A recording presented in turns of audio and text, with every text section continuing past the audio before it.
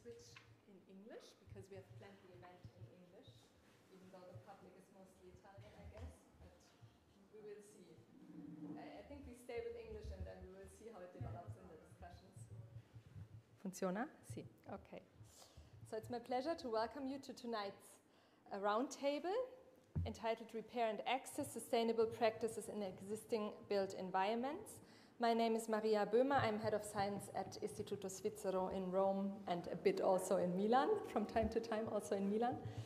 First of all, I would like to thank House of Switzerland, namely Présence Suisse and its partners, for kindly having invited us to collaborate and to co-organize this and the previous talk on architecture here. This is a wonderful occasion for us to enrich our existing program of events that we are having at our location here in Milan, and to offer a glimpse into the very dynamic architecture scene in Switzerland.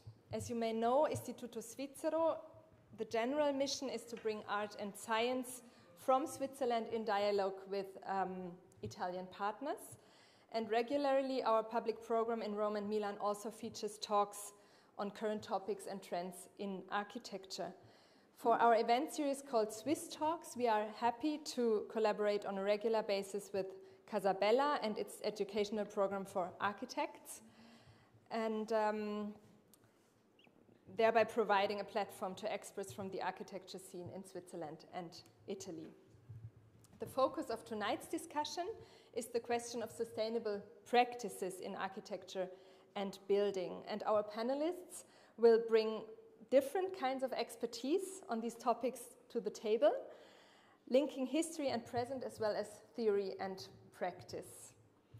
The discussion will be moderated by Marion Elmer, who's sitting here at my left, and it's my pleasure to briefly introduce her to you.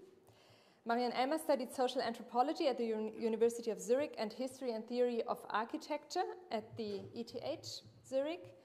As a freelance author, she writes about architecture with a focus on the Canton Ticino and about sustainable, climate-friendly building and living. Marion also edits books and magazines and moderates workshops and discussions as tonight. And before I leave the floor to Marion, who will kindly introduce our three panelists, I would like to thank our partners again for this collaboration, our panelists and moderator for having accepted our invitation, and all the people who have worked in the background for the organization of this event. And last but not least, I would like to thank you, the audience, for having registered online or being with us in presence tonight. I wish you all a very nice evening, stimulating discussions, and thank you for your attention.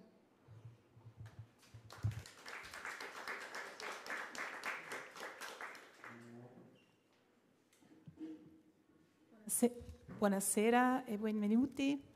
Good evening and welcome to the roundtable. The title of tonight's event is Repair and Access, as Maria Böhmer already told you. And we will try to find answers to the question, how can current architectural theory, history and design implement the call for more sustainable approaches? With me at the roundtable are Daniela Mondini, Professor of History and of Art and Architecture at the Accademia di Architettura in Mendrisio. She's an expert in the Roman Middle Ages and thus the author of many publications about historic buildings in Rome. In recent years, she also coordinated a summer school, Rome Reuse Restoration, that was organized by the Academy in collaboration with the Faculty of Architecture at the Sapienza University of Rome. Welcome. Nicolas Braghieri is an architect and professor at the École Polytechnique Fédérale de Lausanne, where he directs, among others, the Atelier d'Architecture Alpine. He thus studies the language, the vernacular tradition, and the natural reuse of utility buildings. And we will hear from him today about this topic.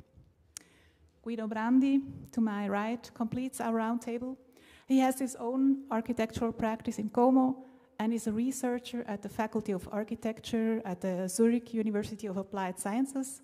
There, he researches the topics of circular architecture and reuse of building materials, and he's the co-editor of the publication Bauteile wiederverwenden, Reuse Building Elements, published in 2021. We will hear about this publication, this important publication, later on. So, I need my clicker. I see it here, sorry. It's very comfortable. Yeah, it's really good. So, how can current architectural theory, history, and design implement the call for more sustainable approaches?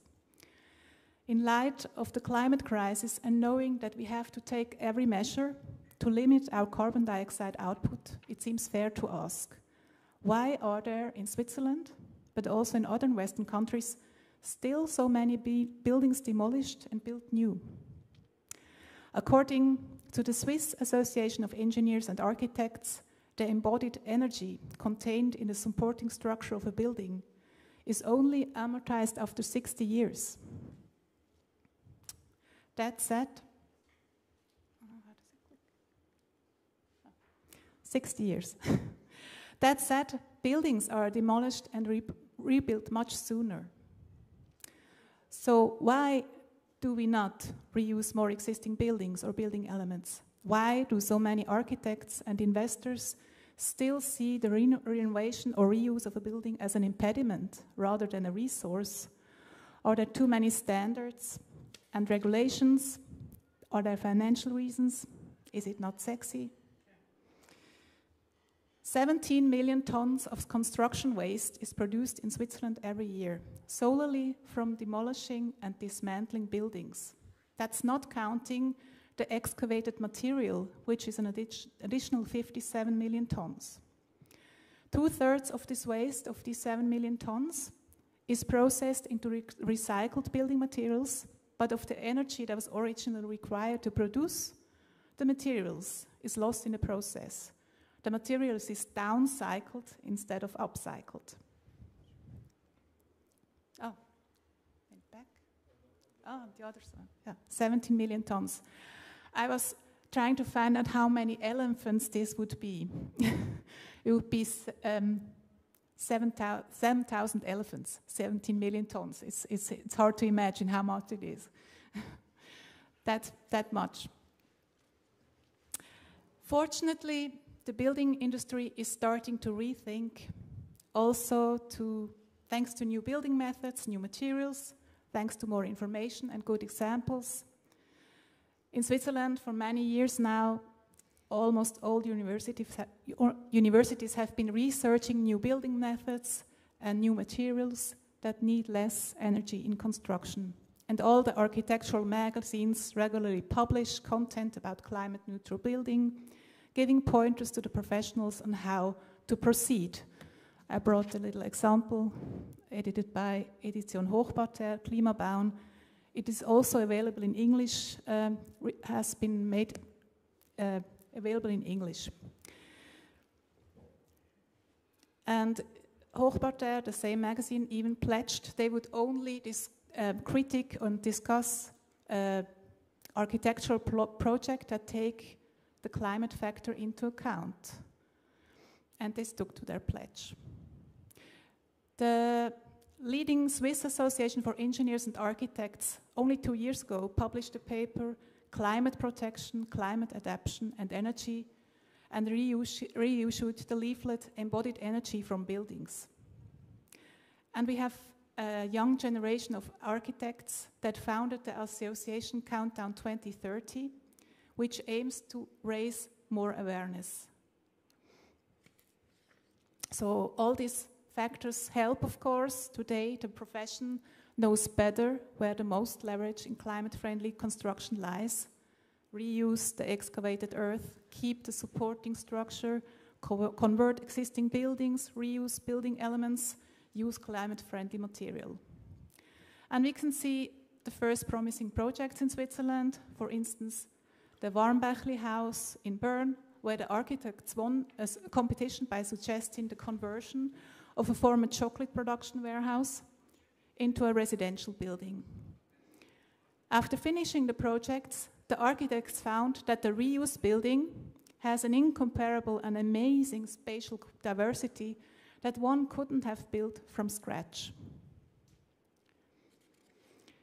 And of course, the lighthouse project everyone in Switzerland has been talking about over the last few years, the project K118 in Winterthur, where Baubüro in situ, an architectural office from Basel, put a 3-story building on top of an existing hall.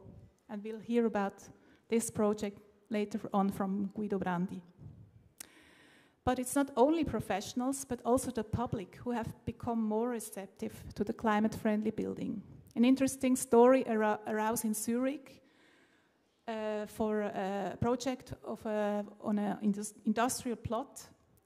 The winners of the project, the French office Lacaton and Vassal, proposed converting and adding stories to a culturally used factory hall instead of demolishing them.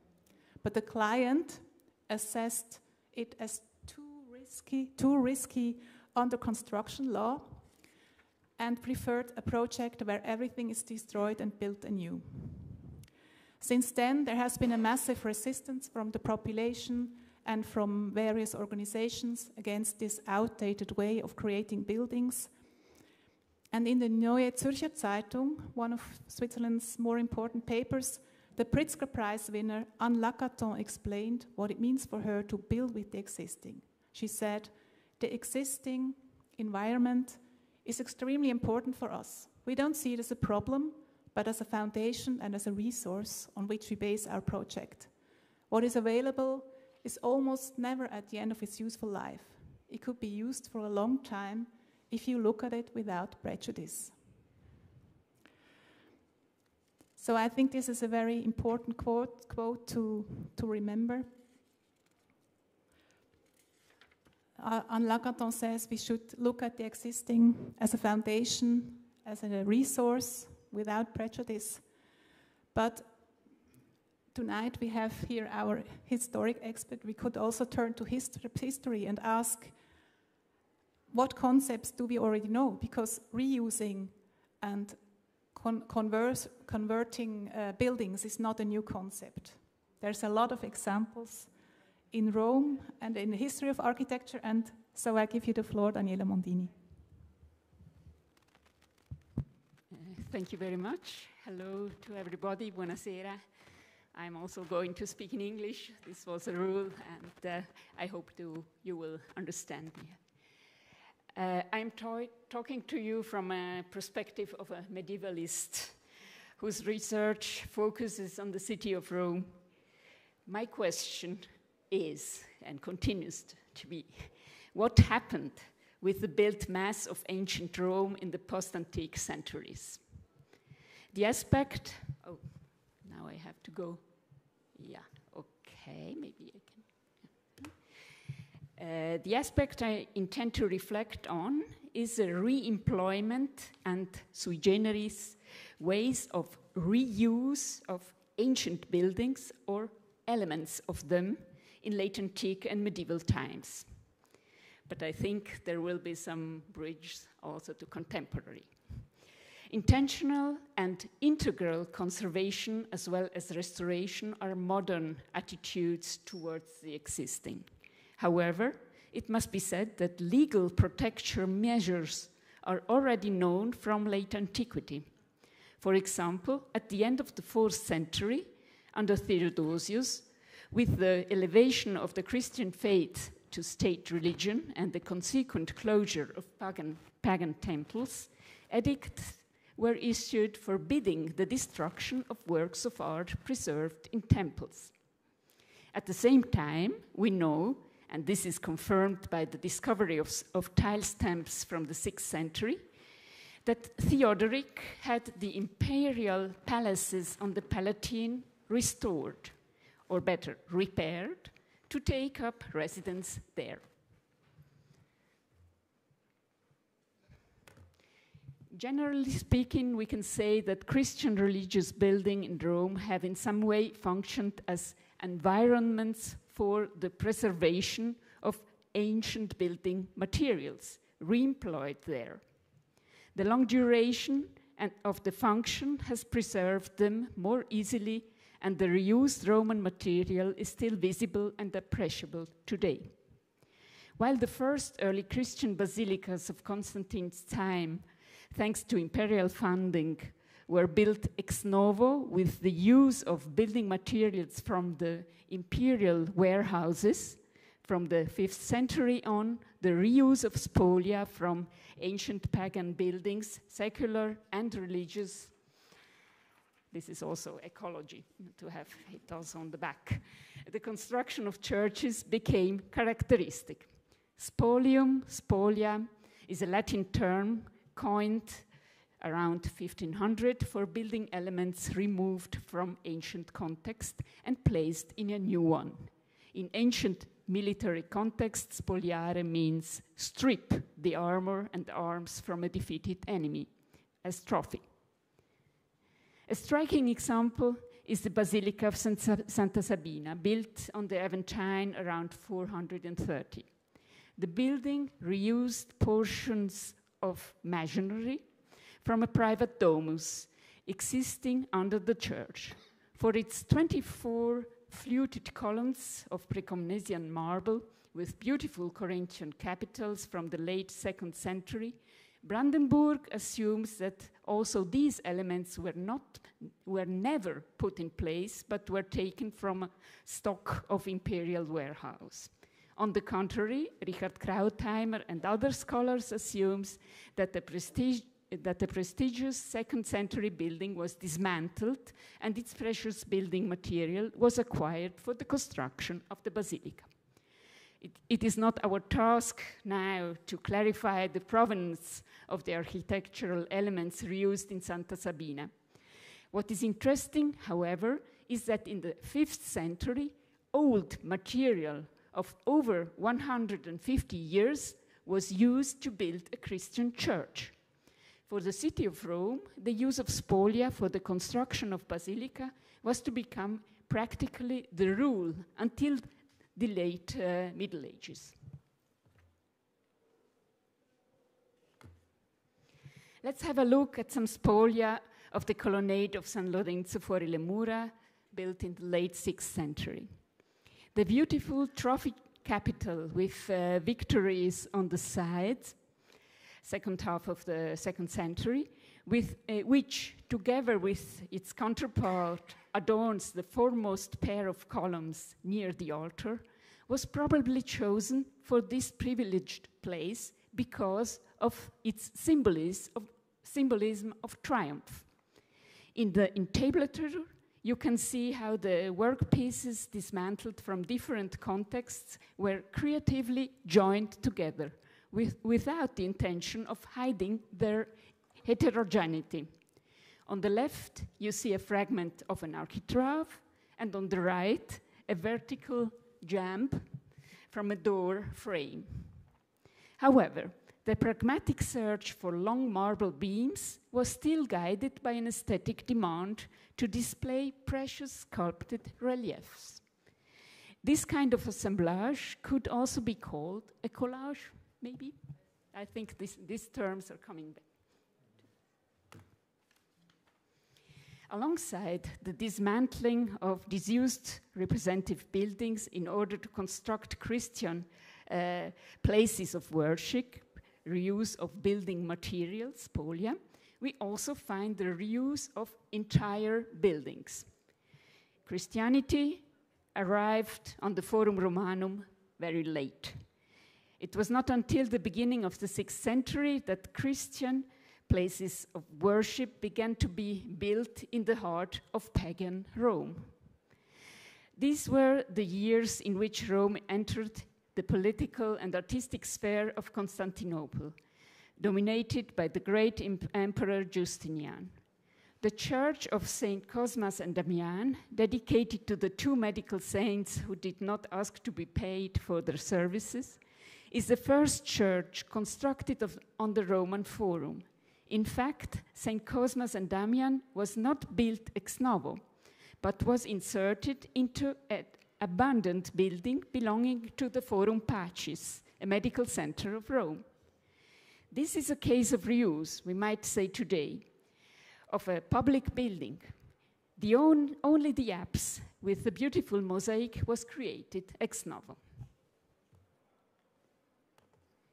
The circular building, the so-called Temple of Romulus, dating back to the 4th century, built directly on the Via Sacra, was reused here as a simple vestibule for the church. So not for the church itself, but just at the entrance.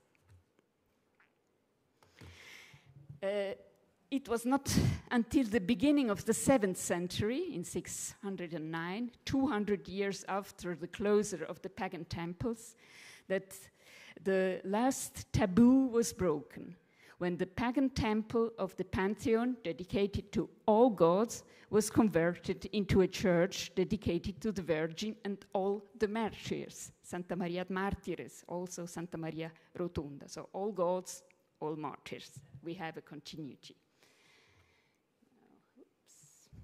So far, we have talked about the re-employment of architectural elements or entire ancient building in late antique and early medieval structure.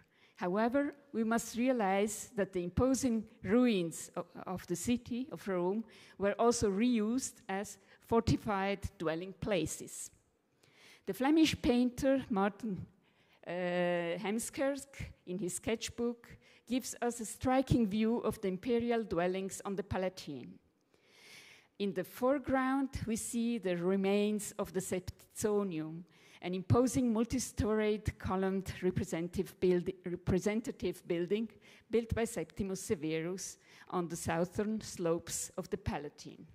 It stood near to the Circus Maximus. In the Central Middle Ages, we know that the remains of the Septizonium served as fortress. The monks of the nearby Benedictine monastery of St. Gregory the Great took refuge there in 975 during the anti-imperial revolt against Otto II. In 1084, the Septizonium was defended against Henry IV. Always the emperor, the German emperor, is a problem.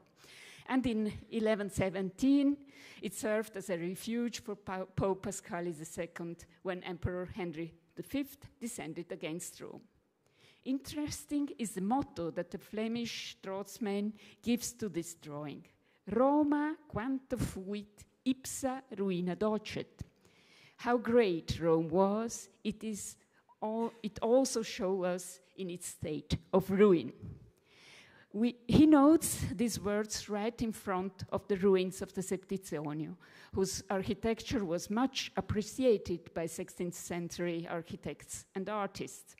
We can recognize traces of the medieval reuse as well. You see maybe the little apse, maybe the part of an oratory, and you see that the intercolumns were walled up, and you see also little windows, maybe. They should be assigned, maybe. So it looks a little bit rather improvised, and they could be assigned to the category of bricolage. This is to you. This building, partly preserved and documented by several draftsmen, was demolished by the Ticinese architect Domenico Fontana under Pope Sixtus V in 1588. Archival sources, the bill from the carrettiere Giovanni Pietro, gives us an insight how the process of dismantling and the logistic went on.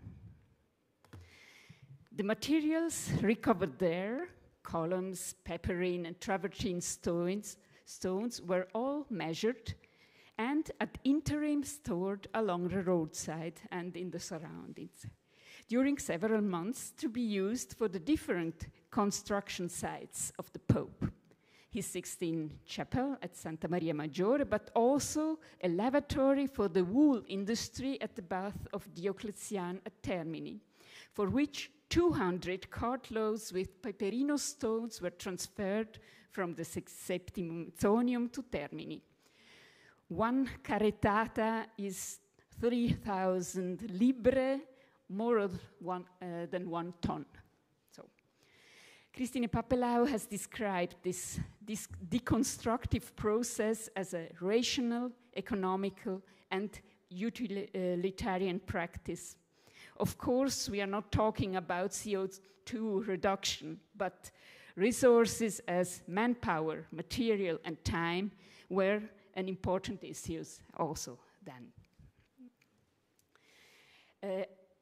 As is well known, ancient Rome served as a huge quarry for the building activity of the popes of the Renaissance and Baroque. In the Middle Ages, large structures were not so much demolished as adapted and used as a whole. Among the most spectacular fortification is the fortress of the Pierleoni and later the Savelli family, which from around the middle of the 13th century settled in the theatre of Marcellus, built in the time of Augustus for 15,000 spectators. In 1535, Baldassare Peruzzi adapted it to a prestigious residence. In 1926 to 32, in Mussolini time, the building was partially restored to its original ancient design by demolishing the surrounding buildings. We can talk about the Restauro di Liberazione. The arches were reopened while retaining the upper floors redesigned by Baldassare Peruzzi in the 16th century. In his hybrid nature, as an archaeologically remodeled historical monument, it bears witness of 2 epochs, antiquity and Renaissance, no Middle Ages anymore, that have never coexisted in this guise. This veduta of the Marcellus Theatre shows us vividly the increase in street level since the time of Augustus. In an important study, Francesco Guidobaldi showed how in the first decades of the 12th century, the street level was artificially raised by about 2 to 4 meters. This urbanistic intervention took place mainly in the depressed areas, in the valleys, raising the street level to approximately the current one and reducing the topographical difference of the ancient city. It may have served to improve the viability, especially on the processional itineraries between St. Peter and the Lateran. The roads may have been affected by the many ruined buildings that were semi-destroyed by age and lime extraction. Yes, next one. I'm coming to the end. But only one thing. Okay. Ja, doch. It's Thank you. Lime extraction. The centuries-old lime industry, Kalkbrennen, cottura del calcare, in Rome could be described under the heading of metabolization of ancient building substance. San Clemente. In the depressed areas, dozens of churches and dwellings had to be abandoned and rebuilt at a higher level, as the well-studied case of the Basilica of San Clemente shows. There was absolutely no lack of materia prima for those new buildings. Ancient bricks, columns, capitals, and slabs of colored marbles, which could be obtained on the spot.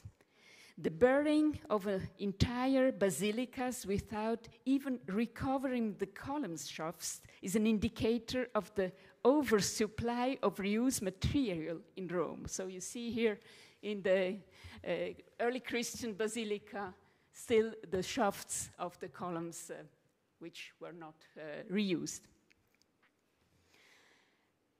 Here, I'm coming to the end, yes.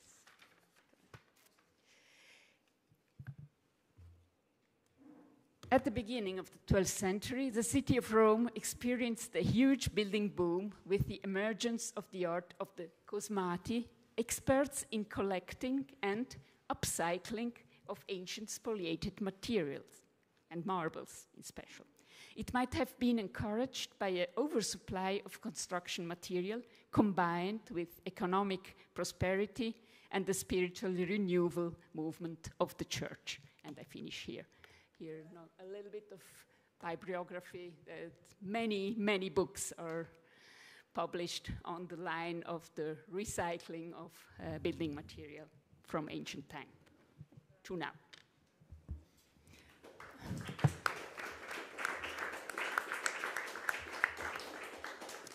Thank you, Daniela Mondini. Did I understand correctly that on one point it was symbolic and aesthetic values, but also you also mentioned that manpower, time was an issue to reuse?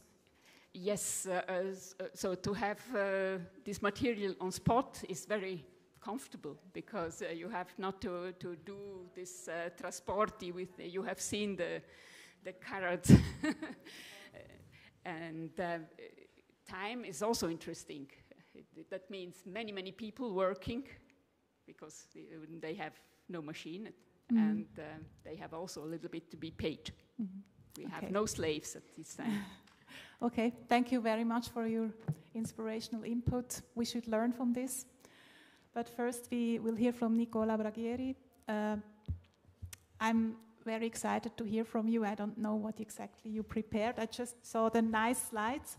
In your in our preliminary talk, you told me that there were 200,000 empty sheds in the canton of Valais. So they're empty, not used anymore. So what are we going to do with this?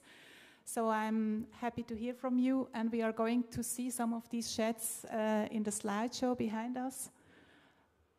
I give you the floor. Thank you very much. No, first of all, thank you very much for your invitation in my city of Milan.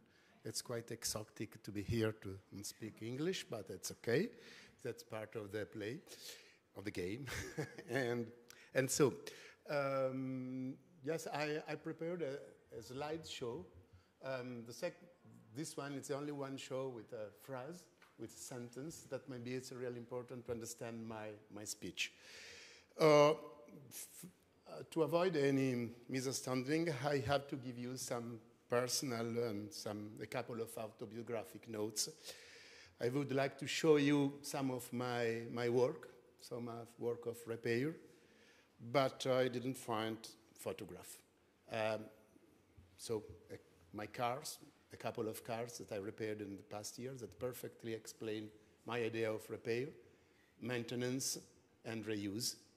My house, my home, not least a real original Frankfurter Kuchen that I bought some months ago in Germany, and I try to import in Switzerland. I import nighttime in Switzerland, and now I'm restoring in the Alps, in the Swiss Alps.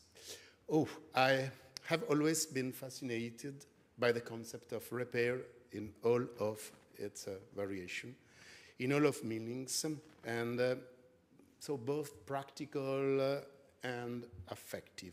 Over the years, I turned repair into existential practice, and I think also lifestyle that permeates every of my action, reaction, passion, and concern too. When I was a child, I wanted to be a mechanic. I gave a lecture in Casa laboratory some years ago about this question. Those who know me know that perfectly. I spend all my free time looking for spare parts for the thousands of objects I have accumulated waiting to be refurbished. Most of them probably never be refurbished and remain here. My house is largely built by salvaging old construction elements, and that it's not exactly following the criteria of sustainability. My jumpers and trousers are rigorously patched. This evening, not. I do 20 kilometers a day on a bicycle of the 60s, from the 60s. I don't iron or have anything ironed to dissimulate the crease I wear a tie. I haven't been to the hairdresser for several years, probably from the time that Mattarella said, Giovanni, please cut me the ears. So 5 years ago. Sure, I have other consumerist vices, vizi consumistici, but I don't think you're interested on my vice. The photos scrolling on the background are photos I have taken crossing the Alps over the past few years, and they show how much the concept of repair, but above all the continuous maintenance and adaptation, are intrinsic part of the Alpine material culture. I was kindly asked to structure my talk on vernacular architecture. I will be a discourse of pictures, discorso per immagini, to which I will return with words very willingly during the debate to follow. I don't want to enter into theory of vernacular architecture because probably there are no words to explain perfectly that. Good, fine. The first important thing is to define what are we talking about. The announcement of this roundtable contains a number of words tending to be binomials with strong phonetic effect and dubious semantic legitimacy. I'm so skeptic, which we all tend to misuse and which have built one of the grand narrative of the times we are living in. Climate change, planetary caring, environmental and emotional ecosystem, building moratorium, resource-intensive practices, exhaustion and appropriation mineral wealth, I read too. Of course, sustainable approaches. All of these words are increasingly linked, more or less appropriately, to other global issues, from decolonization to the fight against patriarchal society. You all know very well what I'm talking about. But now I would like to reflect around the concept of sustainability and its implication in the extensive practice of repair. The etymology, it's clear, no doubt. From re, again in English, and parare, make ready, prepare. Again, prepare, so reuse for another adventure. The adjective sustainable is associated with the term of development and the concept of durability and maintenance, probably more appropriate. The real question, I think, is posed by tonight's title of rather half of tonight's title, repair. I don't understand exactly what means access. I thought that was a software, but even the term of development is today being challenged, calling into question the intellectual and behavioral roots of modern culture. And I'm not talking about Western culture, I hate it this way, but human culture in the broadest sense. Our modern cultural system was structured on positivist concept for which scientific, industrial, economic advancement was closely linked to well-being and values such as democracy and equality. Democracy and equality means development in our roots. Just as we do not have the right to impose the value system born of the Enlightenment, la Rivoluzione Francese, l'Illuminismo, and on anyone who has not actively and consciously contributed to its establishment, we cannot think of prescinding from it. Consumerism. Consumerism is a cornerstone of modern economic development, at least since the destruction of the Wall of Jericho. It's the first consumerist act. Consumerism does not involve and concern repair, ça va sans dire. Today, it seems impossible just to think that the great modern narrative was founded on the principle of the widespread, the diffuse consumerism is equivalent to the distribution of wealth. The forced industrialization is a pillar not only of liberation from the slavery of labor, but also of gender emancipation, social progress, and workers' right to physical and psychologist health. Architecture has played and plays today a primary role in every experiment of social engineering. Utopia is simply the urban specialization of a socio-economic project. Human beings have strongly believed in the wickedness, the villainy, la cattiveria of the state of nature, in which the gods of age is eaten by the lion, even before being enslaved by his more muscular neighbor. The state of nature is cruel, and no moral law, no ethic law, no ethical behavior, no principle of equality, of solidarity, parity does not exist in nature. The adjective sustainable raises another question today: sustainable for whom? The question arises dramatically when one associates it with the world increasingly divided into 2 or 3 developed countries, developing country, and underdeveloped country. Today, better to say differently developed countries. The issue is dramatically practical. Today, developed countries continue to consume a disproportionate amount of raw material to satisfy the needs for domestic growth. Intensely developing countries are following the same path, but with less conscience. Our standard of living and social stability is guaranteed by a global market and consumering. We do not forget that. But the problem is, of course, even bigger. It's immense. How do we imagine stopping the race of those who aspire to have a world similar to ours? Especially when our alternative model demands a sacrifice, even for those who have so far guaranteed the benefits to others. Id est us. Ecological, sustainable, green architecture is clearly not an invention of recent years. It has always been a primary concern, starting from treaties of the ancient time. So primarily that, as it should be, it is natural and obvious. Today, a new grand narrative, I come back with the question of narrative, the ecological narrative, along with others we debate every day, had replaced the modern ones, including that of human progress through faith in science and social control.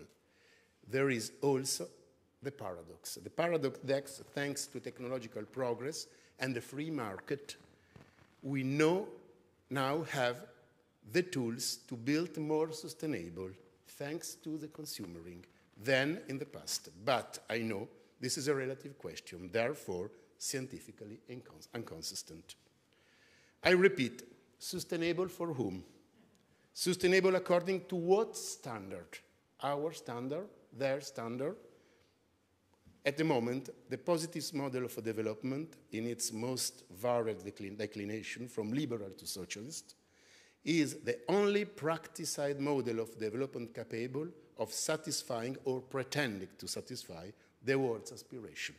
Liberalism or socialism, there are no alternatives. It is unrealistic to imagine asking for sacrifice, exception to happiness, hypothecation of wealth, breaks on aspiration from those who wish to have what others have and perhaps haven't possessed the resource. We depredate the resource to people that we ask to not as our way of life. It is a question of realism. I propose a rhetorical question to you. Why should we prevent those who live in a prefabricated concrete social block housing, a Plattenbau, from being able to aspire to live in a villa with a swimming pool? It is obvious that this is a provocation and that it is the market that finds the solution at the end.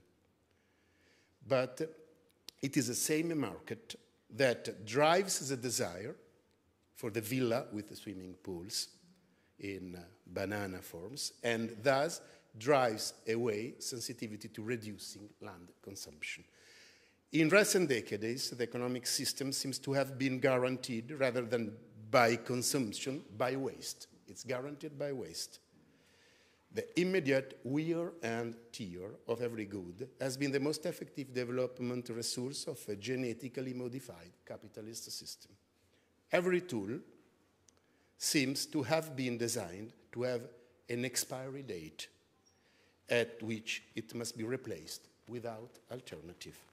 Replaced, not fixed. From a consumerist perspective, not repairing always pays off, unfortunately. Similarly, the architecture of glossy magazine looks perfect, but when it breaks down, no one can repair it. that it's banal. There are no more splintered bricks to refurbish, rotten beams to replace, windows frames to repaint, chairs to stuff. Instead, there are glittering wrecks to take to the dumps.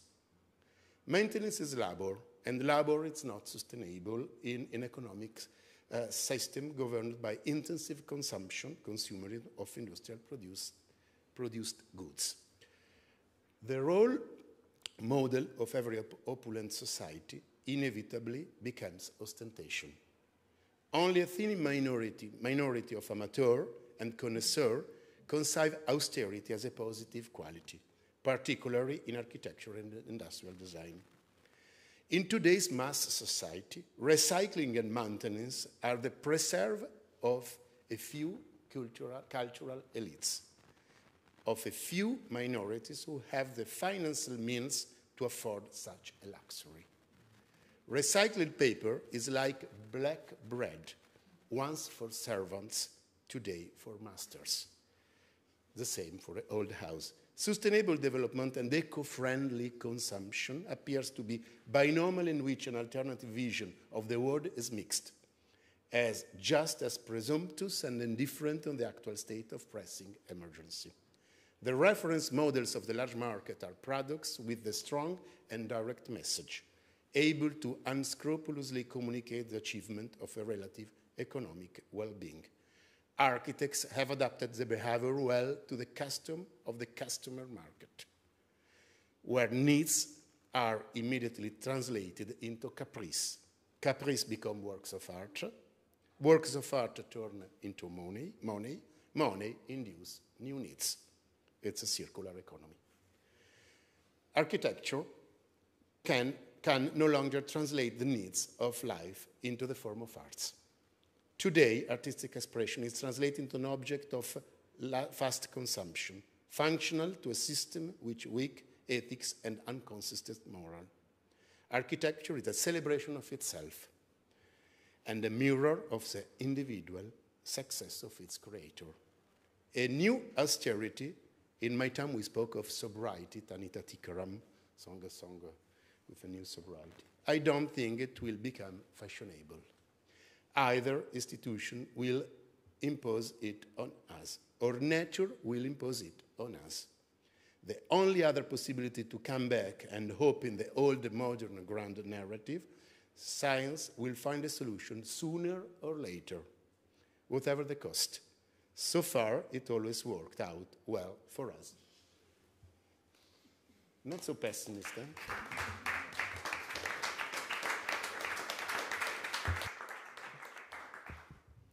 Thank you very much for your eloquent and on-the-point speech about our consumerism. You had a lot of quotes that I will keep in mind. Sustainable for whom? Not repairing is not financially sustainable. That's a very good sentence. Thank you very much. You said science might bring the solution. What do you think? You ready? No, actually. Yeah. Thank you, Marion. So first of all, thank you for having me here and to invite me. And buonasera a tutti. Now I'm actually overwhelmed by all the speech from Nicola, and of course also from all the example of Daniela about spolia, and you see how everything has already been done somehow. And so now for me it's a bit strange because I'm going to explain you I'll show you a case study, just a building that we have the possibility to study and analyze in our school of ZV, in our Department of Architecture in Winterthur. So I'll talk about our research about reuse of building components as a part of circular architecture. And this research we are doing since 3 or 4 years actually wouldn't have been possible without this case study. This K under Achsen, I have to tell it in English, in German, I cannot tell it another way. So this building planned and from Baubureau in situ. And so maybe, yes, it's here, thanks. So this is how I tell you a bit the story of this building, and so how everything started. So here we are in Winterthur, and the thing was that actually our school, our university school, is just 200 meters away from this building. And 3 years ago, the director of our Institute of Constructive Design, Astrid Stauffer, had the possibility to be in contact with Barbara Buser, that she's the founder of Baubureau in situ. And if you maybe not know her, so Barbara Buser, she's the real pioneer in Switzerland for the reuse of building components. In 1996, I think she founded an association in Basel called Bauteilbörse that became really successful, and she founded with Clara Kleuser. And this association is basically a shop using the work of unemployed people to go collecting around, so in demolition site, but also in houses, to collect building elements, but also houses, appliances, sink, taps, every kind of material, but also tiles, and to repair them, put it again on work, and sell it them again. And this thing was really successful that actually, so it grows up, and now almost every city in Switzerland has a Bauteilbörse, at least in the north part of Switzerland. I don't know if in Ticino there are some. And it's interesting to see because we are in this industry area called Sulzer Areal, and this part of the area is owned by Stiftung Abendroth, that is actually a foundation, and Abendroth is a pension fund, Swiss pension fund. And the manager of the development for the real estate for Stiftung Abendroth was, again, 5 years ago, Clara Kleuser, the friend of Barbara Buser, that they found together the Bauteilbörse. So somehow, this is a bit the story of the building to let you understand why we had the possibility to study such a case study, because of course this was the perfect match. So the idea was for Foundation Abendroth to say, okay, we manage this industrial area, we don't want to develop it, demolishing and exploit it, but we decide more to preserve the area, to maintain the current industrial character. And the idea was to, on this precise building, to make just this 3-floor addition, but also, so the challenge was to say, because Barbara Buser and Baubureau in situ, they were involved, to say, okay, but we'll try to reuse 100% of every possible material. But the building has to cost, let's say, almost the same as a new normal building. And this was the challenge. And we had the chance, as being 200 meters away, to follow this project from the beginning till the end, with the other director of the institute, Andreas Sanderegger, and me and Eva Stricker as a fellow researcher. And so this is a photo of the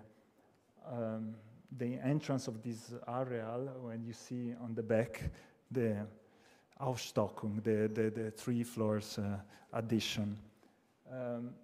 So as I said, we had the chance to follow from the beginning to the end this project, and the result of this case study is this book that we published last year in autumn, and it's going to come out also this autumn in October in English. And I will just briefly explain, because it's kind of a really dense book. We wanted to put all the data, all the information, all the findings we found out with this case study, because somehow it's rare to have such a precise project to study, because you have to imagine, I will explain later, this building really tried to use every possible reused material. Even the entire steel structure was reused. And so we We divide this book in even 4 different text categories. So we had a kind of a reportage, explaining more journalistic, how, so there are some anecdotes on how the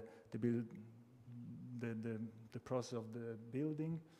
Then we have some essays explaining with 25, let's say, reference architectural projects from the past and from the present. What can be, which kind of approach we have for this circular architecture, or the reuse of building elements, and approach or strategies. Then we have interviews, so where we try to be in contact with all the stakeholders that work with reused building elements, so architects, but also clients, but also officials of the city, that they have to plan and think about sustainability, and also with the legal, legal officers, because this work with reused material is really, it changed the way how you have to plan a project. The process is nothing new, because in the end, listening to Mondini, so the things that when in the moment that they have to plan to disassemble the stones and to calculate how much time you need to put on the carretto and move them, those were the same problems that Bauburo in situ had in this project in the end. They were just not stone, but they were steel beams, but in the end were the same things. And so the last part of the book then is this infographic, and where we tried to, with visualization, diagrams, axonometries, to explain all the data, all the findings we found out. And so I will try to explain you this building using those graphics, because of course it would be much better to have Bauburo in situ here explaining you directly the project. I'm not, I'm just the one that analyzes it. And so this exploded axonometry shows you the project, and we use this color code from the beginning of the book to say everything that is reused is in green. And as you can see, almost every visible element in this building is green, so it's reused. So the steel structure, even the facade, every window is reused. The solar panel on tops, the isolation of the roof, the entire staircase on the side, the balconies. And this was pretty amazing to see something like this, because you have to think about that there are many examples of pavilions, maybe disassembled, reassembled somewhere else, something temporary. But this is a building that should stay for a lot of years, following all the Swiss norms in terms of fire protection, earthquakes, and noise isolation. And so it was almost done with everything reused. But, there is a but, let's say. This is I forgot that I put also the image. So you see the facade and the vertical, so the outside staircase. And this is also an image from the inside, where you can see how it looks like. And of course, it's interesting to see how there is this kind of, it's reused, really, it's not new. So the parquet was taken from another housing project 10 kilometers away. I think actually in this image, the only thing that is new are this wooden element on top and the one framing the windows. All the other things, even the electrical appliances, are reused. The radiator, everything is reused. But there is a but, or at least we start with some data. It was interesting to find out. I think it's always one of the most striking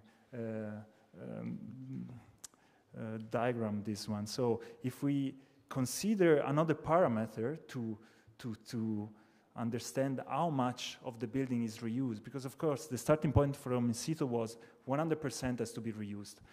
But which parameter we are speaking about? If we watch the weight parameter, this is a really sad result somehow, just 14% of the building components are reused. But this also gives us already a finding. So, because actually to work with reused materials means to work with light construction.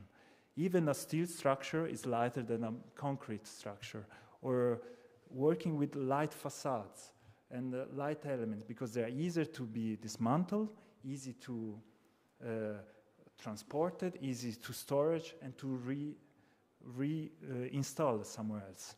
This was the main finding of it.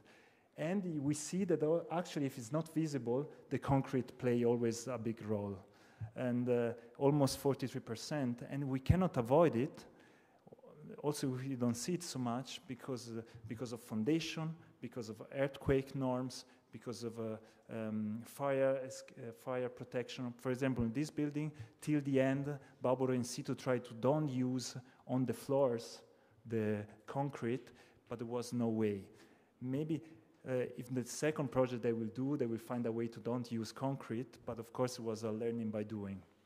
And but if you see another, so using the volume, we are already much better, let's say 40%. But in the end, the most striking diagram is the third one. So if we consider the greenhouse gas emission produced from this building, and now we start to put this data on it, because it's really one parameter that now is always of the mouth of everyone, these greenhouse emissions. And we consider that 100% will be the same building, but new, with new materials. This will be 100%. And we see that this building actually produced just 40% and saves 60% of gray emissions, so saving almost 500 tons of greenhouse gas emissions. And when you started, Marion, say 17,000 per year? A million. Million? No, yes, it's true. 70 million. Yeah, so in the end, it's not so much, actually, just 500 tons. But yeah, this is the start point, let's say, it's the starting point. And this also, yeah, it makes understand how this reusing, the topic of reuse building elements is really a niche. It's really a niche, but we have to, or at least, it's interesting to say that it's a niche. It's not maybe scalable right now. It's not economically feasible, but actually, is one of the most effective way to really save greenhouse gas emission. And I will show you this another map, let's say, because also all the building elements are coming from maximum 90 kilometers away, from a radius of 90 kilometers away. So this means also reuse building elements activate a local process of re-evaluate the local processes. We don't import any more material, but we invest in creating new process inside the country, let's say. And this diagram shows also something else, how much more complex is to work with reused material. Because if you see here, normally when we build a new building as an architect, we have one construction site. We start with let's say, white paper. We sketch many different ways to do it, but you know there is going to be a construction site, and you know that you are going to define which kind of material you want to use. It's not so simple, and there are so many ways to do it. But you know the source of it. But in this in this process, actually, there were more than 20 different demolition sites. So, and popping up in different moments during the process of planning this building. So the architect has to go to visit those demolition sites, understand if there are some interesting elements that can be reused, catalog them, understand if it's economically feasible to do it, organize the storage of them, and then bring it back to Winterthur. So, and for every building element, there is an anecdote, there is a different way of doing it, and Barbaro in situ can tell all of them. And of course, as a researcher, architecture researcher, we were also interested in something else. So we're also interested in the design process. What does it mean to design with this new process of reusing building elements?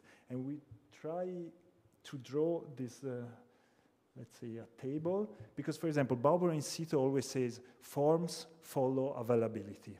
So we just, the forms comes out what we find at the moment. And it's not, and it's really like this, Barbaro in situ. I think they also do it in a radical way. And but it's also the way it is, because you just find the element, the building components in the moment that they are available. But we, as a researcher, we asked ourselves, is there another way? Or we wanted to understand precisely what happened during this design process. And for example, we try to plot here, so the development of the building, how from the beginning till the end, how the finding of new components influence the design process. And maybe the most striking example is the first one, is the steel structure, because of course in Barbaro in situ, in their pragmatic way, at the beginning they thought, okay, there is the ground floor of the building is a trapezoid, let's say a trapezoidal shape. We will just create these 3 floors on top of it with the same shape.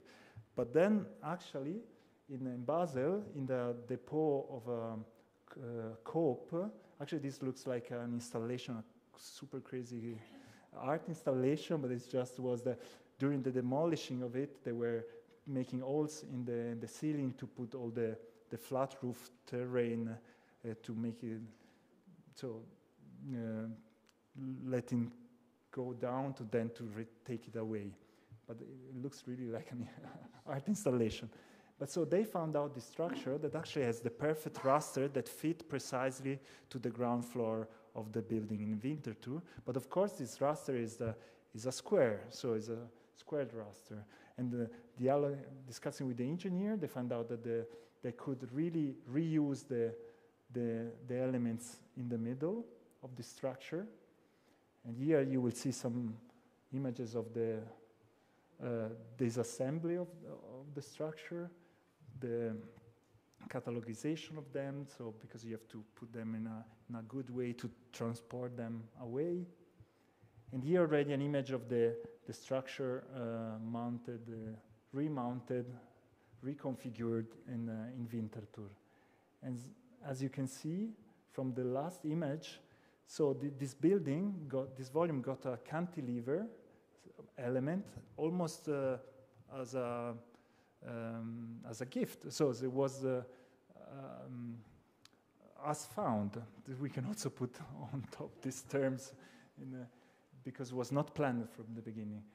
But there are many anecdotes like this. Also the staircase, for example, Barbaro in situ was planning to have a vertical connection inside the floor plan, but then they found out the exterior fire escape steel staircase in an office building in Zurich. And it was working perfectly with the floors elevation, and so they just say, okay, we reuse it one-to-one, why not? And this is interesting, so this let me make a connection with this newspaper article, because this is one of the main source of material for the project in Winterthur for Barbaro in situ. So an office building in Zurich that after less than 30 years was demolished to leave space to 2 office towers. And this is really at the end, the discussion, because if you see this building, maybe we cannot like it aesthetically, but this has a stone facade, stone tiles in granite coming from Italy, 3 glazing aluminum windows all around. It's a high value building that after 29 years were demolished. And of course, because of many economical reasons, in Zurich there is so much pressure. And this is also something really interesting to talk about, because of this economical pressure in Zurich there is a lot of demolition, and so we start to think about circular architecture and try to find a way to reuse the element. And maybe Okay, here in Milan is also happening something like this, but there are still building staying here for more than 60 years. And so in the end, we are more sustainable here because there is less economical pressure than in Switzerland. This thought was something that, it's always come to my mind. And so this is other picture of the, of the construction site. So the staircase coming to Winterthur. And this is again about these stone tiles. So some workers, because of course in situ, the first thought was, wow, amazing, super big stone tiles. Let's take them, use them. We just take. This was again this office in Zurich, this Orion office. And so, of course, here again is the question, we take away just the first row because it's much easier to take away. We cannot take all the upper rows, it will cost too much. And here you can see also they took the first 2 rows, but they left the pink one, because also then you have to decide, maybe we should just take the gray one, because we don't have infinite space as a storage, and maybe the gray stones are more easily to reuse than the pink one. So for every element there is a lot of the decision to be taken. And they thought, for example, that this was really economically amazing, because we have huge piece of stone tiles. In the end was really one of the worst decision, because they were too big, too heavy, difficult to cut, but they still managed to reuse them. And this is also really interesting as a design process. From a facade, they became a floor, for the balcony outside. And then, for example, another point was this aluminum sheet, metal sheet, that come from a building outside Winterthur, also an industrial building, and they wanted really this to use again this metal sheet, this orange metal sheet, also to have a kind of contrast, but also a connection with the industrial context. This is also a design decision, because they could have found also the other metal sheets. And this maybe is the last one. Other 2 workers dismounting the windows of Orion. In the end, they use 40 windows from Orion office in Winterthur. And this photo helps me to introduce the work we are doing also in the university with the students, because those are students of the master studio in Winterthur in the Institute of Constructive Design, because we established somehow that every time we do a master course on the topic of reused building elements, one of the first exercises is always with Baubüro in situ, to go on a construction, actually a demolishing site, one day with the students, and let them really to understand how difficult is to disassemble our windows, not breaking it. And at the end of the day, the idea is always to make almost an exhibition, to place all the dismounted stuff on the floor, and to discuss really how much economically feasible was this, how much time was needed to dismount a door, or an electronic appliance, or even an isolation piece, and to understand, also discussing with in situ, because it's always a learning by doing. Can we manage to reuse those elements? Not. And this is something we do continuously, and this is a really interesting exercise. And maybe this is a resume of what some courses we are doing. So these are always master design studio, and it just as so it was interesting, because the first one was we let the student design the same office building, so the same Aufstockung, the same 3 floors addition in the same plot as Baubüro in situ, using the same catalogs of elements from them. And of course, it was much easier for the student than for in situ, but it was kind of successful. There was a lot of variety of different projects, different also aesthetics. It was really interesting to see it. Then in another semester, in fall semester 2019, we had another approach. We thought, okay, let's try to go in another industrial area. We were cooperating with SBB in Zurich, in Neugasse Real. And we let the student design a primary school, but the idea was you should try to work and use all the building components that you find in the area. So try to work also in situ. So we spent 3 days in this industrial real, and we catalog all the different elements. So we really try to measure all the steel pillars, the beams, wooden beams, steel beams, and we create a 3-dimensional catalog. This also was something interesting. So because the idea was also to work somehow in a beam way. Try to have from the beginning, provide the students with, in the end there were almost 200 elements, so that they could directly start to arrange in a 3-dimensional way. It does help us because also we produce nice exploded axonometry from the beginning, so they were already talking about detail, and where we were researching on also this, how to design with these elements. And another one then was more on a conceptual level, to say this is something also Barbara Sito is trying to organize, to create a hub for reusing element in the center of Switzerland, so a huge storage space, a huge infrastructure where almost, so like a big Bauteilbörse in Olten, of course, because Olten is considered like the center of the infrastructure of Switzerland. And so an hub for reuse building elements. And last one, we had also smaller courses. For example, with a constructive research course, we let the students develop their own lamp with reused elements.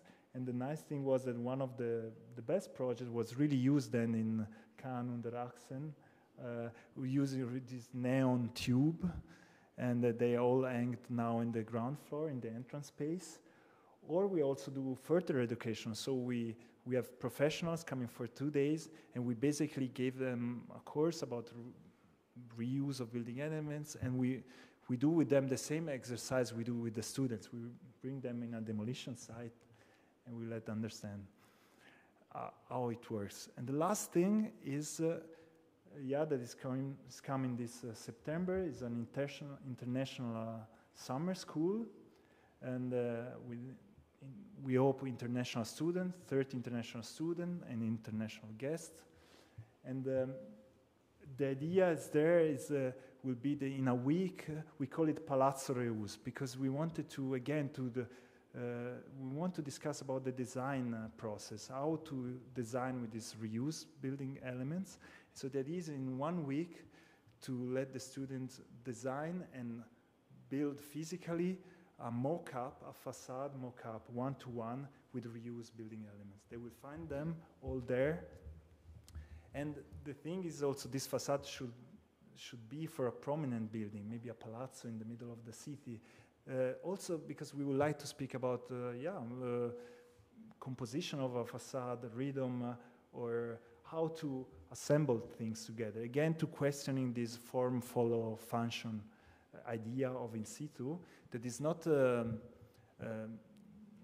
we don't consider it negative, it's just really we want to question this to understand what are the possibilities with this reuse. And maybe it's going to be a big failure, this summer school, because in a week to produce a real 1-to-1 mock-up, let's see. This is going to be a challenge, and this was my last slide. Thank you.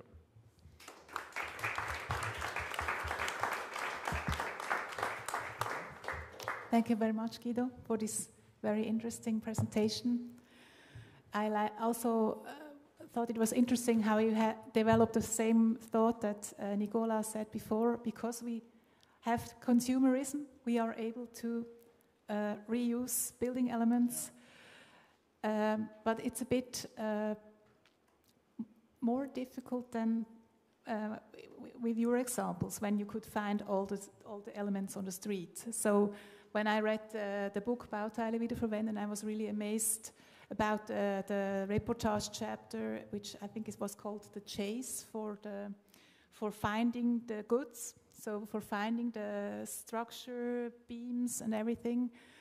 And I see on your slide there is also Rotor, I think a Belgian architectural practice who has specialized on finding material. And you also mentioned the catalog. Seems also to be an important element for circular building. Yeah, actually, so in the end, it really goes down to this, because to reuse building elements, you need to have to know the right information about the things you are going to reuse, and so you need to produce a catalog of with all the important measures, with all the important information, and of course, a catalog of a window looks different of a catalog of a beam, a steel beam, and that's why also this was also a finding of this project. It's much more easier to reuse steel, because steel is a standardized product. You just have to get two measures of it, and you know precisely which kind of IP, each AR, and you know the structural characteristic of it. You just need to understand the quality of the steel, but if you know that it was built 20 years ago, there should be no problem. And so every building element is different, but of course there are elements that works better for the reuse. And this topic about the catalog is the most important thing. There are many research about this, because there is also this concept of urban mining, to say, so actually as the city, how was it in Rome in the end, is actually a mine for the building of the future. We should not import any more new material from it, but reuse what we have. And but to do this, we should be able, for example, for this building outside there, to know precisely how it was built, all the elements, and to have a catalog of them. And there are many research about this, and it also goes in this digitalization, for example. So in the new building now, they started to be planned with this BIM technology. So you plan always a digital twin of the existing building. So in the end, you will have the existing building and a digital twin of it, a three-dimensional digital twin. And when all the information are there saved, maybe in the future when you are going to demolish it, maybe you can have already the catalog to reuse this building. But yeah, it becomes really technical, and at the same time also really conceptual, because yeah, in the end, what is really make this process sustainable is that you can do it directly. You can find things on a demolition site and reuse them directly and save then gray energy.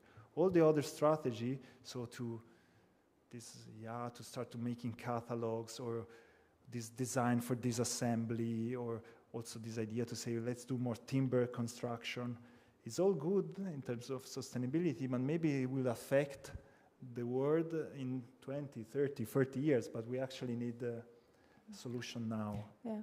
And you also said a very important formula: form follows availability.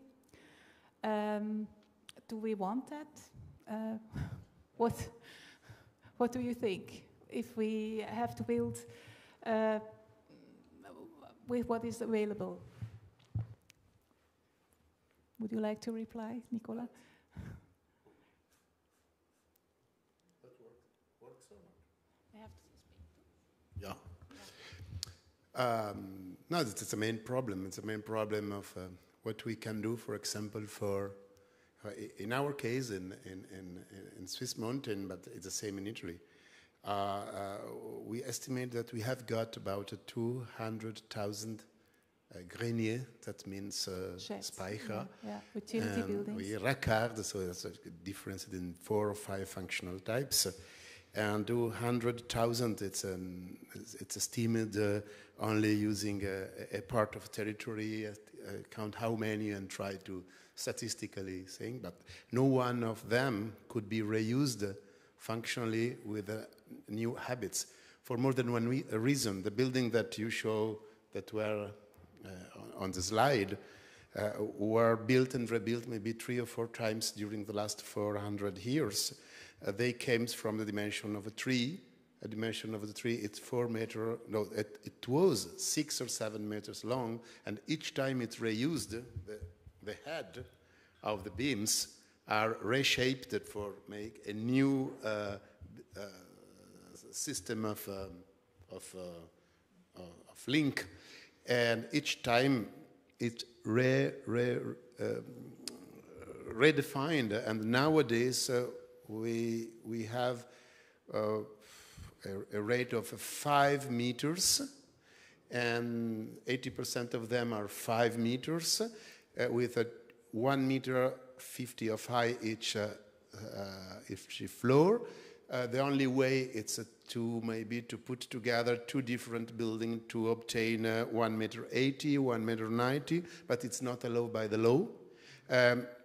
Typically, the functional buildings were built to contain, in the season of wind, a lot of granary, of grain, and so the weight works really good. And nowadays are void in summer because no one uses as granary.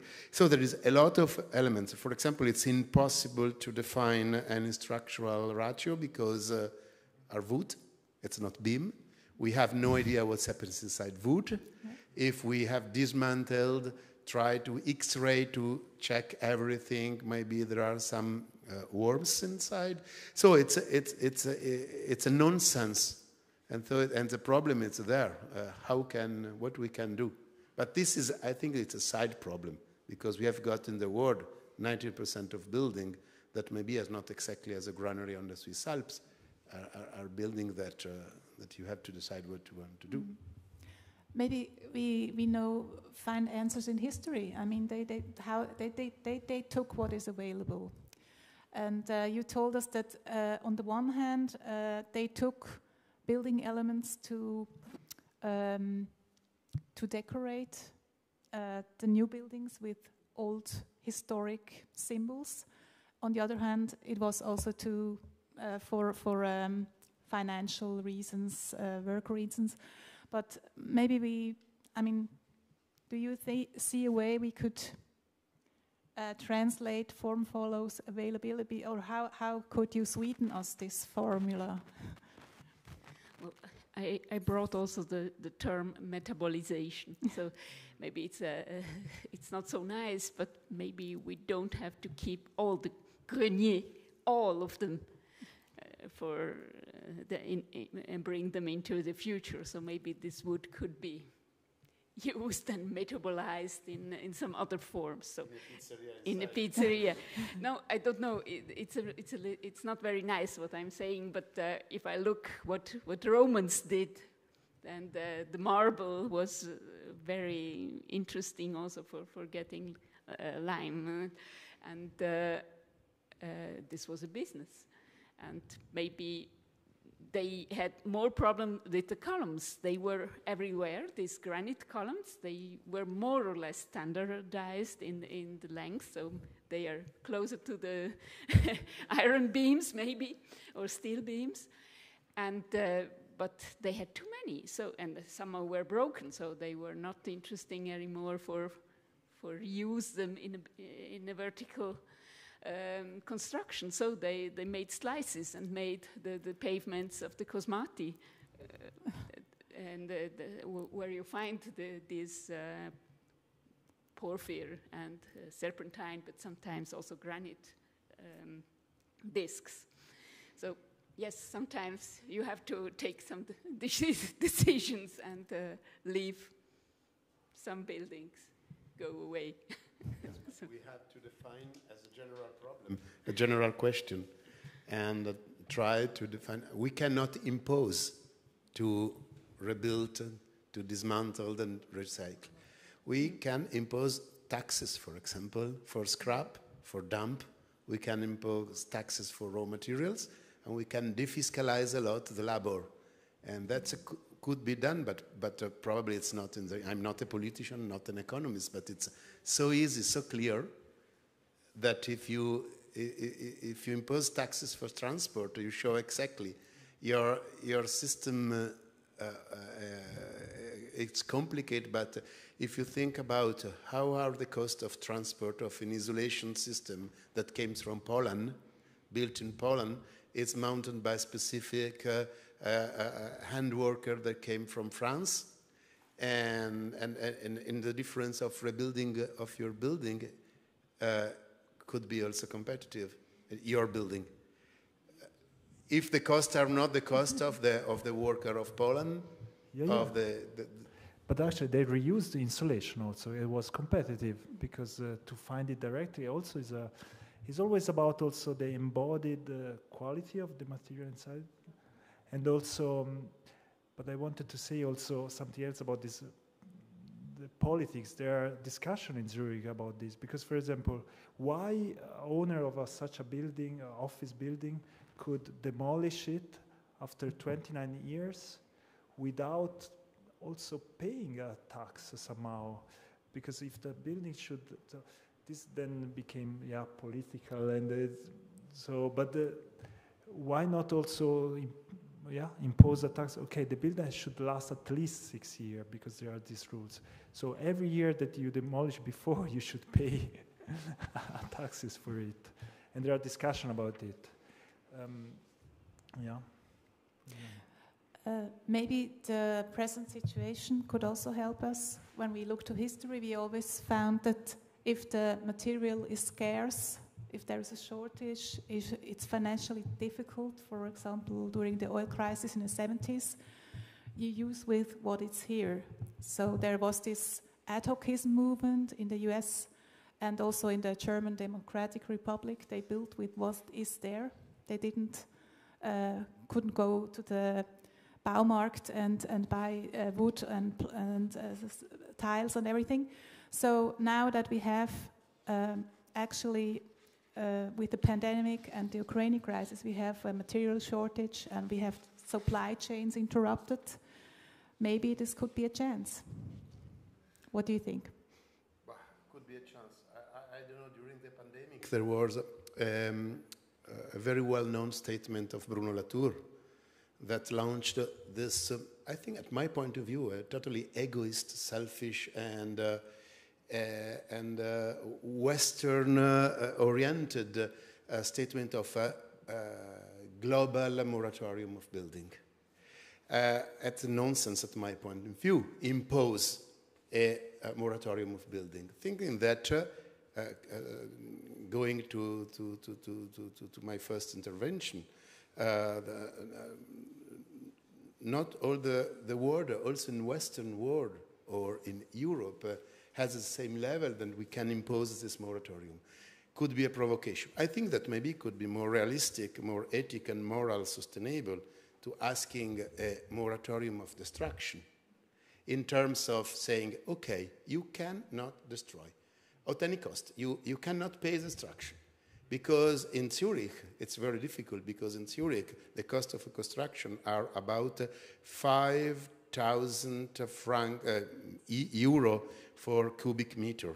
That means that maybe are 15,000 francs or euro for square meter use, but the value is 2 times or 3 times. So in any case, you can build the luxury of the luxury of the luxury building, and you gain money. And so you have to, probably you have to stop, so you have not to pay, not to do that. And then maybe intelligence came and you can find a way to recycle the use.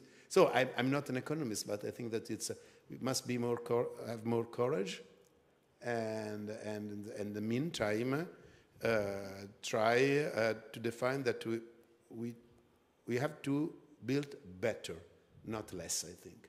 How can we say stop construction, stop us? We need house. Yeah. I think the house, it's not a right. It's obligation for a democracy to give to all the citizens a shed. I think that the shed is not a right. I think that it's a hypocrisy of our of nowadays. So it's not a right. I think that's an obligation.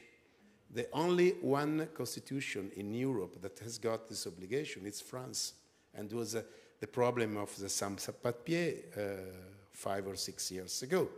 The French government for the constitution has an obligation to give home. And so the moratorium of construction connected with this, this very important question that came from the French Revolution. It's something that I think that it's really, really egoist. It's a bourgeois approach to something that, okay, maybe you have got a better word, but we have got a moratorium of building. The Loi Weber, the Weber Act. That was instituted in 2015. It's an obligation, an interdiction to build second houses in Switzerland. Not more than 20% of tourist houses in one. But what happens? Nothing of real importance in terms of safeguard of heritage. What happened that the inequity comes higher. Inequity of very rich people, sure, but we can also learn from some parts of the world to understand if it's developed in the other ones, what happens. So no moratorium for building. The politics should bring solutions. I think another point in Switzerland, I don't know how in Italy, is how the wage of architects is measured, right? Because it's part of the sum you build. And I think that would be also an approach to make it less attractive to build very costly. But is it cheaper to do circular building, or in money, in terms of money? Yeah, in the end we analyze also this, and so there is also a graphic in the book, and in the end it comes out to be, let's say, it's all the same. But of course it's always difficult to calculate what will be a new building if you don't have it there. So, but what happened is there is a shifting of financing in this kind of process, because, for example, the owner, the Abendroth Foundation, they had to invest at the beginning of the project $500,000 francs to say, okay, we need this money to start to collect already the material. This is something that you invest when you get the Baubewilligung, so you get the permit, the building permit, and then you start to invest. You start the construction site, or at least now you start the execution drawings, and then the owner, the client start to pay. And here they had to invest from the beginning a bigger amount of money. And this is also interesting because they have a pension fund, so they have the money, but maybe for a private person it's not so easy. Those also was shifting. But I wanted to answer, or not answer, but maybe comment on what you said, that you said in the end we should build in a good way, that in the end, better way. And this, of course, is I think is always the answer, because then everyone can interpret it himself what is better. But I have an example, because we were speaking about the Rascard in the French part of Switzerland, and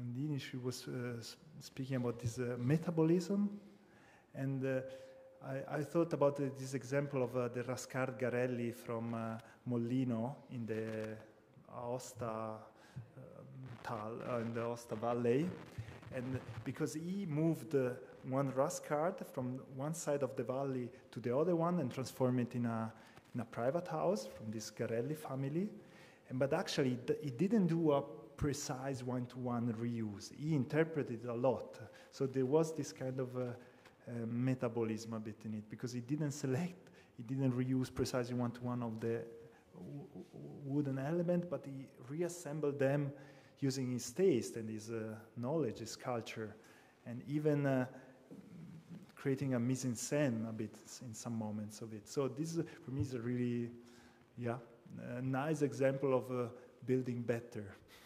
Yes, but this is an architecture Yes. designed by an architect. Yes. I think that we are speaking about one thing that happens in 99% of architecture in the world. Reuse, rebuild, repair, bricolage.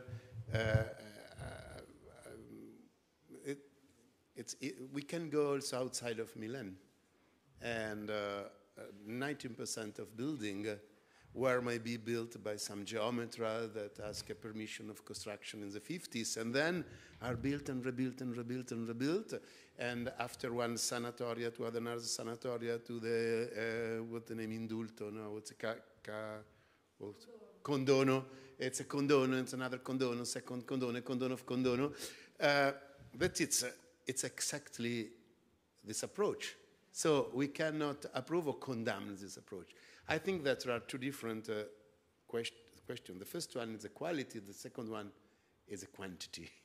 And we can calculate quantitatively the cost of the architecture, as you did, and that I think that works.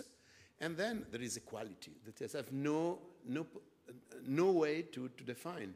I'm not at all interested by the architecture of the big architects. I don't know why I'm so. But I think that it's not a problem. Sure, are not sustainable, not. But how many are the architecture of the Grand Manière, the main, not a lot. There are a lot in the history that we have to maintain. I'm sorry, I'm looking at the time. I would like to open to the public. Maybe someone has a question for our speakers. I can go around with the micro.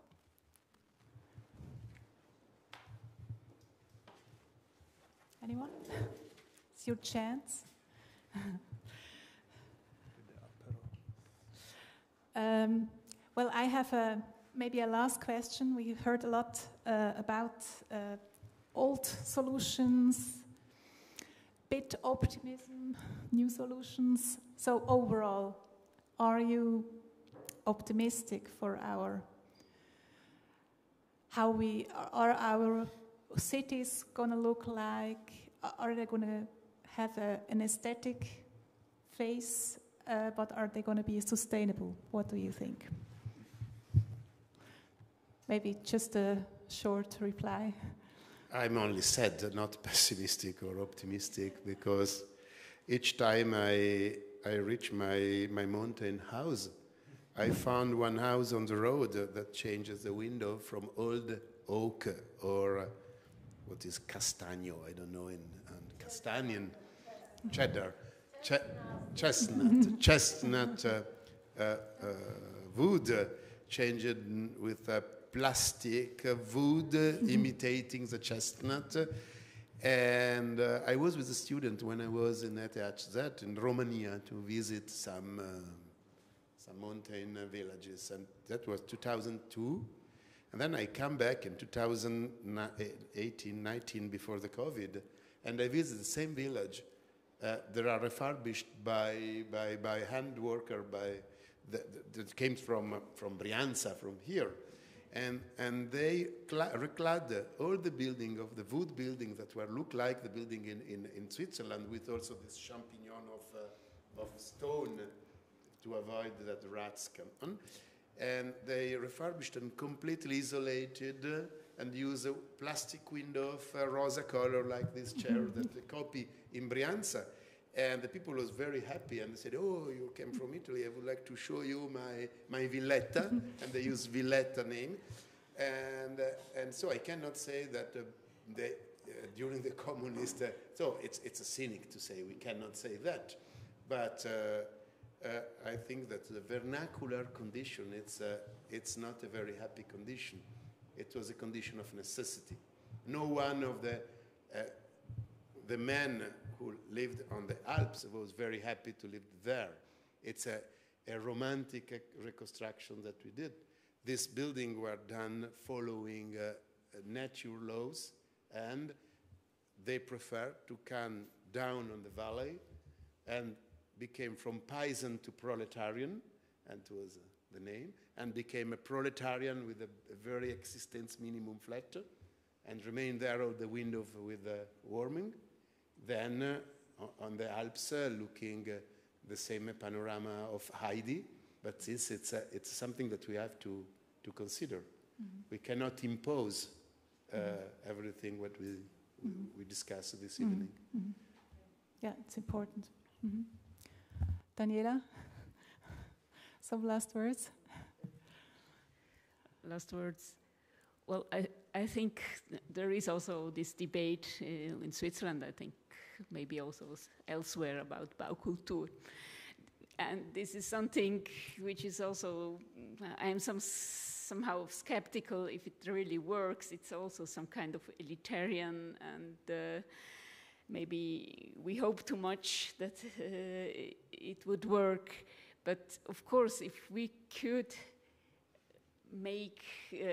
bring to normal people with their villetta an understanding that plastic fenster or plastic windows are not really an improvement, and that it might cost a little bit more to have new or old windows refurbished, because we have also the standards for insulation and isolation, which also ask from our houses to be climate friendly. So, but maybe this Baukultur discourse would help a little bit, at least in these, how did you call them, this class of new austerity who can allow them to pay a little bit more. Yes, there we can do it, but I think in Romania, everybody who can buy new windows, even if they last only 10 years, they will do it. So I'm not very optimistic. Guido? To answer, but I think there are so many dynamics for the cities of the future, and but of course the economical reason always the most important and difficult to fight. And I don't know how it looks like the city in the future, and this, for example, this process of reusing building elements is really a niche. So we said already, and so I think you said 1% of the buildings. No, less. Less. Null and 0.00. Yeah, in Italy actually it's really, so the thing is we have to understand if this niche is something that really can bring us forward. And now there is this huge topic of greenhouse emissions and the climate change. But of course, so a war or a pandemic is something really physical and visible, and you can react directly on it. And so we found a way to make a vaccination in 1.5 years. But this climate change is not so tangible. No one really think about it. So we're a bit like, no, but this sounds really pessimistic. I'm not actually. But so we have to find the good strategy and try to implement them, maybe in a political way or with the taxes, I don't know. But we have to keep in mind that the demographical push and the economical push is always the first one, moving the world, as Nicola said. So we have to keep in mind this. Thank you very much. Well, thank you very much, Daniela, Nicola, Guido. Thank you very much for being here. Thank you very much for being here. Thanks for inviting us.